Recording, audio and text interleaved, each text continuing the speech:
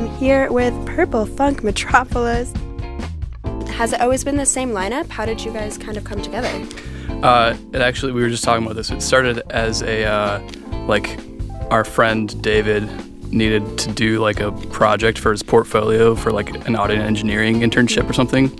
And so he like asked me if he could like record a jazz project, and then I asked a bunch of people to show up at Ferguson. Has their own like studio with like soundboard and everything, and we showed up and just sort of like made up some jams, and it turned into like funkier backbeat kind of stuff, and it was really silly. It was pretty dumb, but then it evolved into something that was still silly but not as dumb.